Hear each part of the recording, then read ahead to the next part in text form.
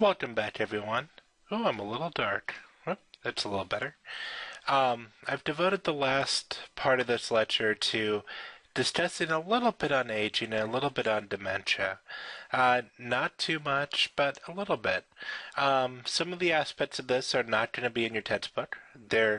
It's just a byproduct of your teacher is a geropsychologist, and this is interesting to him.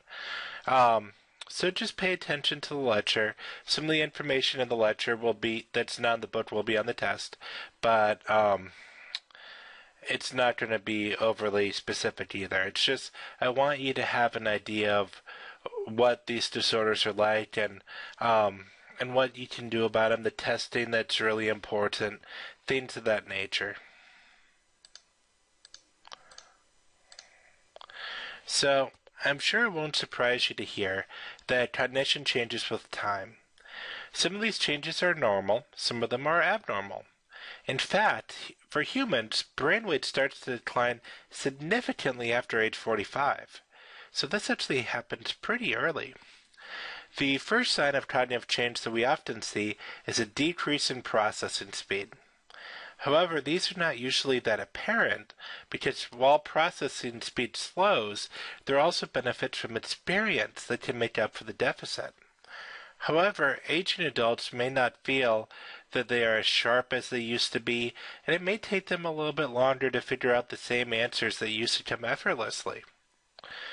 There are also some normal declines in memory with age. As we age, there's a decrease in volume in the hippocampus, which is the structure important for encoding memories. Due to this, we see a decline in delayed memory, but not immediate memory.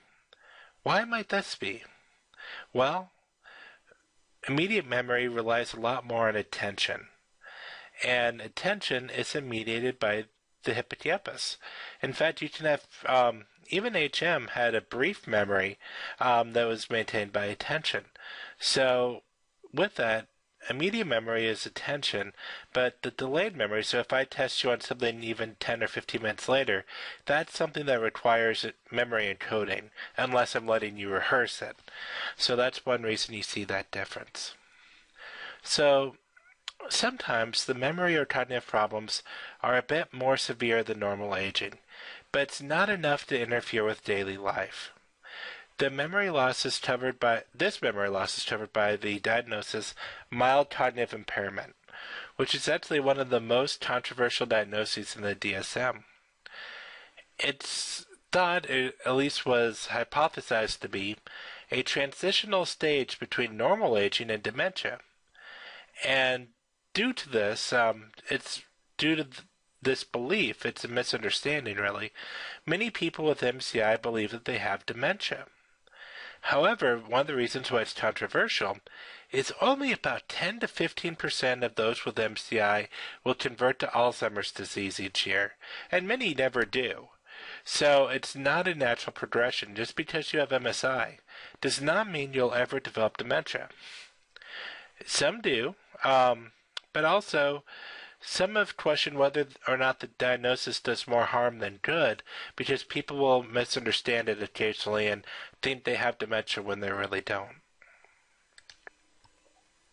So what is dementia? Dementia is defined as a drastic failure of cognitive ability, including memory failure and loss of orientation. The most common form of dementia is Alzheimer's dementia. It can appear in middle age, often called early onset Alzheimer's, but it's usually manifest in late life. The risk of Alzheimer's disease increases exponentially with age, which has led some to conclude that if you live long enough, you'll eventually develop it. The book disagrees on this, and actually I just wrote the book, but what I will say is my assertion on this is based upon newer research. But you can check out the literature for yourself and decide. But you see drastic increases in the prevalence of Alzheimer's as we get into our 80s, 90s. As we age, you just see it blows up in prevalence. So early stage Alzheimer's looks a lot like normal aging. You have difficulty remembering recent events, maybe some confusion, especially as time goes on. You see more confusion, irritability, and aggression, mood swings, language problems, and long-term memory loss can develop. There are also significant problems with inhibitions, which is why individuals with Alzheimer's may appear like they're losing their verbal filter. This is something I saw all the time when I worked at the psychiatric nursing home. People would always wonder, why does grandma say these horrible things? Well, it's because they're the things that, may pop in our head. The things that you think but you don't say. That filter's gone often in Alzheimer's. So those things that just pop in your head, you actually say. And so it's difficult because you have changes in personality, and you also have these the lack of the verbal filter. So people can often seem very different with dementia, especially Alzheimer's. We don't fully understand the cause of Alzheimer's, but there does seem to be a relation with the development of neurofibrillary tangles and amyloid plaques that choke off the brain cells and cause neuronal death. These plaques and tangles cause the neurons in the basal forebrain to stop producing acetylcholine, which appears to be a large cause for the deficits we see in Alzheimer's. To help relieve these effects, drugs like Aricept, which is an acetylcholinesterase inhibitor, increase the amount of acetylcholine in the brain.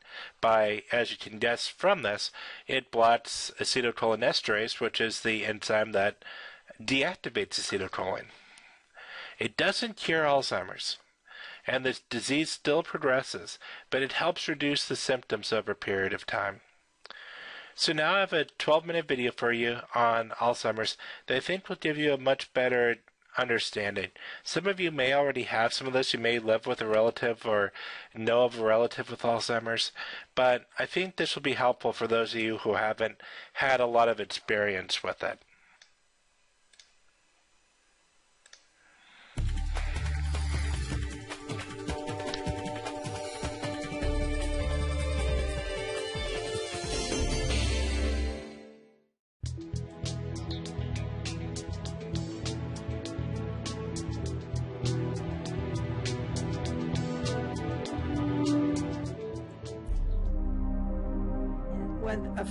Holding a flag that has 48 stars. Life is living in a constant search, looking for something that isn't there. This is how Patty describes life with dementia. Born an only child, in a few years she would become valedictorian of her high school, graduate magna cum laude from Syracuse University. Now, daily activities often leave her lost and confused. I walk down in the kitchen in the mornings, and I have to stand there and say, okay, you make your coffee. And the voice goes, how do you do that? I mean, really, I do that with everything. I mean, when I first realized I was doing this, I would be turning around in a circle in my kitchen saying, okay. And I didn't tell anybody I was doing this because I didn't want anybody to know. Generally, patients with Alzheimer's or other dementia don't recognize signs of the diseases themselves. It's generally recognized by their families or their friends who notice that something isn't quite right. They're forgetting things, they're just not behaving as they normally would. Things are slipping by them. And oftentimes these are very subtle. It takes months to a couple of years before they really realize something is dreadfully wrong here. As it continues, it impairs everyday life. So eventually, people cannot take care of themselves. Dementia and the most common form of dementia, Alzheimer's disease, are largely associated with aging and are among the fastest growing and most devastating epidemics in the country.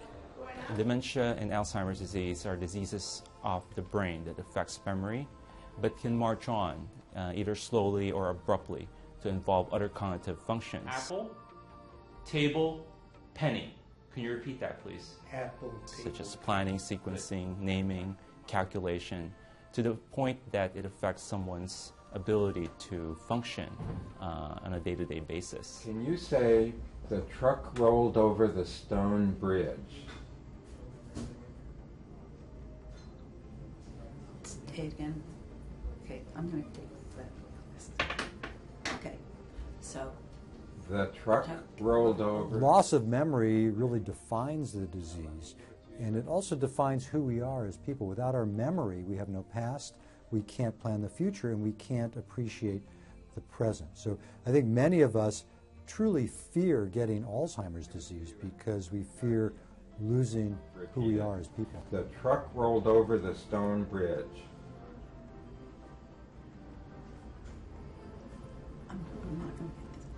Dementia is a remarkable disease. It spares nobody. It spares nobody regardless of race, gender, and wealth, socioeconomic status, what you did in life. Dementia and Alzheimer's disease affects about 10-15% of people over the age of 65 and up to 50% of people over the age of 85. The Americans over the age of 85 is the fastest growing population segment in our country. It's going to be an enormous problem only because we are just at the beginning of the baby boom generation, the boomer generation turning 65. So if you fast forward that to 10, 20 years, you can see the magnitude of this problem. The statistics on Alzheimer's disease are alarming. Every 68 seconds, someone else is diagnosed with Alzheimer's disease. Not only is it increasing in prevalence, but it's probably our most costly healthcare condition, and will continue to be so for many years until we have some corrective actions. It's billions. I think if you took dementia as an industry, I think it's bigger than Walmart. I would characterize this disease as the most important medical problem today. More than 5 million Americans suffer from Alzheimer's disease, more than 30 million people worldwide. And because the fastest growing segment in many populations is the elderly, the expectation is that the prevalence of Alzheimer's disease will triple in coming decades. When I started doing research, the cost of Alzheimer's disease care was around $100 billion a year. Now it's far over $200 billion a year. And again, by 2050, it's estimated to be more than $1.2 trillion a year. In fact, Alzheimer's disease, which now has moved up from 8th or 9th leading cause of death to 6th leading cause of death, will bankrupt the world's economy. It will bankrupt the United States, it will bankrupt the European economies, it will bankrupt the Japanese economies. Any of these countries that have populations that can live long enough to get Alzheimer's disease, which is a disease of aging, will face these tremendous economic burdens. Just 5 years after leaving the White House, former President Ronald Reagan's diagnosis brought Alzheimer's directly into the spotlight. It was 1994 when my father was diagnosed, and people really weren't talking about Alzheimer's that much. It was like a well-kept secret. And suddenly, overnight, everyone in the world knew that my father had Alzheimer's. I had to accept this as how I was going to lose him, and I didn't know. Nobody could tell me how. I mean, nobody could tell me how the disease was going to unfold or what was going to happen. Popular TV personality and entrepreneur Lisa Gibbons has spent years in front of the camera. But few knew her personal story unfolding in recent years behind the scenes. Alzheimer's, I think, is the cruelest sentence that can happen to a family. And it does happen to a family, like death in slow motion. So for our family, we felt like what millions of other families feel like. We were really lost. Lisa's mother, who had been her lifelong inspiration and best friend, was diagnosed with Alzheimer's disease. My mom's decline was over 10 years. I remember one of the first times that I had to come to terms with the fact that she didn't know me, which is, I think, the hardest moment for all caregivers. You know, how can you be so close and so important and share so much and look at this woman, and there's just a vacant stare. I had gone home to help my mom in her house, and we were making the bed. And Mom looked up and she said, "You are such a nice lady. Who are you again?" And I took a moment to feel that awful hurt and that stab in my heart, and then I knew it was the disease. It was not my mom. And I said, "I'm your daughter. My name is Lisa, and I'm always going to be here for you." It's a loss like no other, because as this disease progresses and as people lose their memories, they also lose their relationships. And so family members talk about living with a stranger, living with someone who's no longer there anymore, because that relationship is lost. The losses are staggering and they're often slow. It's been termed a long goodbye. The patient is slowly losing pieces of who they were. So it's a devastating disease for families and their loved ones. A difficult aspect is that patients often have limited insight into their cognitive losses, their memory losses, so they may not understand the devastation and the losses that they have suffered, where the family members see it and they feel it, and they feel the loss of that loved one very deeply. Alzheimer's has a tremendous impact on the family. So first, there is the disease itself that steals the patient away from the family. Their personality changes. They become a different person in many cases. They become forgetful. They need more help. So one effect is just the grief that the family goes through in seeing their loved one disappear before their eyes. The toll is emotional, physical, and financial. Patty had plans to leave an inheritance for her son. I have a reverse mortgage, so they can't take my house away from me, they being the big monster I don't know. But, I mean, I could be drained of every bit of finances I have, and which would be his inheritance. That terrifies me. How can this happen? I've taken over many of the family responsibilities that I, didn't do before paying. Well, I always paid bills, but now I do the taxes and things of that nature. She does everything. Well, Rabbi Harry Roth cares for his wife Lillian, who has Alzheimer's, virtually every moment of the day. We was having lunch just a few minutes ago, and we looked up, and one of the women, whom I didn't recognize, so she must be a new resident here, was being wheeled out in a wheelchair, and above her head there were 3 balloons which said 100. She turned 100 years old today. There are people here that are over 100 years old, and the fear, the estimate how many people are going to be suffering from Alzheimer's in 10 years or 20 years is unbelievable. This year, the federal government declared war on Alzheimer's disease, releasing its first ever national Alzheimer's plan.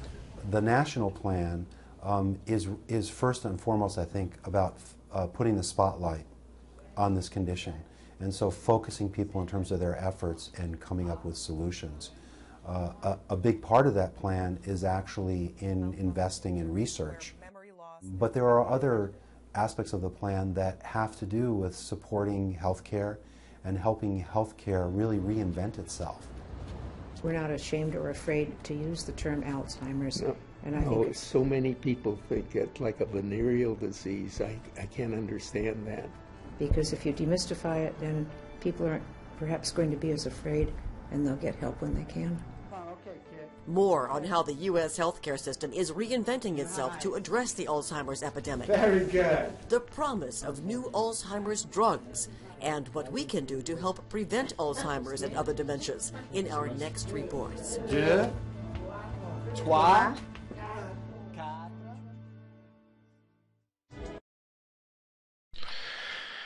So as you can see, Alzheimer's is a tough disease. It's tough for family members.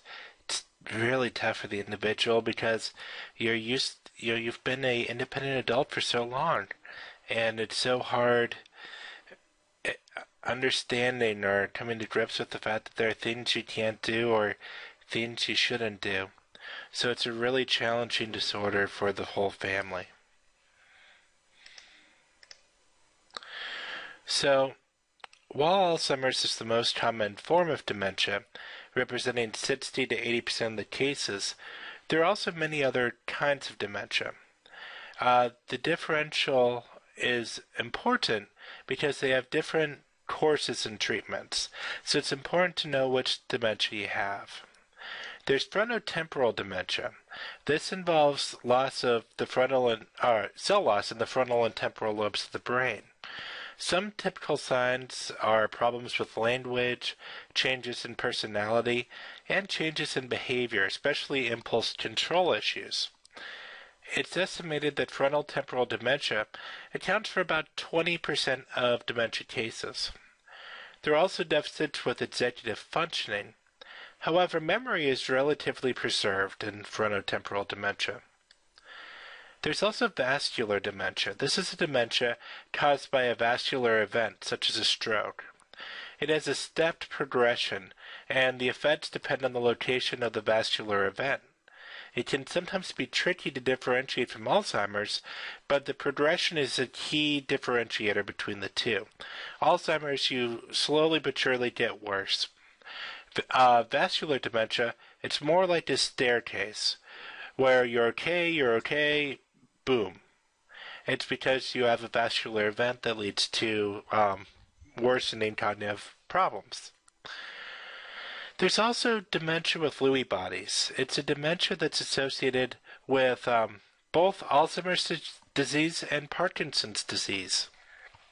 It is characterized by the presence of Lewy bodies in the brain. In Lewy body dementia, you have a loss of acetylcholine neurons like you have in Alzheimer's, but you also have a loss of dopamine-producing neurons like what you see in Parkinson's. Thus, you have some loss of motor control similar to Parkinson's, but you also have some memory issues. So how do we differentiate? Alzheimer's disease has more of a gradual onset, whereas Lewy body dementia is more rapid or acute. It also progresses more quickly than Alzheimer's. Parkinson's disease also has Lewy bodies, and in its later stages can also result in cognitive difficulties. So, the actual diagnosis of, for most dementias, can't be definitively made until after death. We're getting better with imaging to be able to tell some, but the definitive diagnosis is at autopsy. However, there are neuropsychological evaluations that can accurately determine the diagnosis, and this is important for creating an accurate treatment plan. So, I can't show you too many of the instruments just because I don't want to invalidate them, but this is one that you can find online, so I don't mind showing you. So this is a test called TRAILS-B, and what you do is it's where you start at 1, and you go number, letter in order until you reach the end. So you go from 1 to A, lost my cursor, 1 to A, from A to you go to 2, 2 you go to B, and so on until you reach the end. So this is just one neuropsychological test that we can use to determine the level of someone's functioning, and we can use it to differentiate the different dementias. And again, that's important because a very different course. For some dementias, say it's a vascular dementia, unless you have another vascular event, there's no reason to assume that things are going to get worse. Obviously, with Alzheimer's, it's going to get worse. So it helps the family plan accurately and determine how to best manage the dementia. So, a couple benefits of evaluation. I'm a big believer in evaluation for individuals with dementia. So one thing is it helps determine what an individual can do. So these are called capacity evaluations. So can a person manage their money? Can a person make medical decisions? Things like that, trying to decide whether or not that person is able to do that or not. As I mentioned, it helps prepare the family for the future, giving advice about springing power of attorney documents, for example. A springing power of attorney is a power of attorney that only becomes in effect if the person is incapacitated. So what often happens is families wait too long, and the individual with dementia doesn't sign off on a power of attorney until they're already incapacitated, at which point they're legally not able to sign off on a power of attorney. So a springing power of attorney can be a nice solution because it only goes into effect when that person is incapacitated, and it also reverts capacity back to the individual with dementia if their capacity is restored. So it's not that you're signing away your rights forever. You're just signing away your capacity to another decision maker if you are to become incapacitated, and then they return to you should that be undone, should you recover. We also can evaluate whether or not an individual should keep driving, which is one of the biggest questions that people often have, and also whether or not it's safe to live at home. So a lot of things to factor in and to consider with dementia. And so if you have an older adult, if you have a loved one that you think may have dementia, I really strongly encourage evaluation. I think it's really important to know what you're dealing with, get that individual on medication, usually. It depends on the dementia, though. And just to kind of help prepare the family for what's to come. I think that's really important.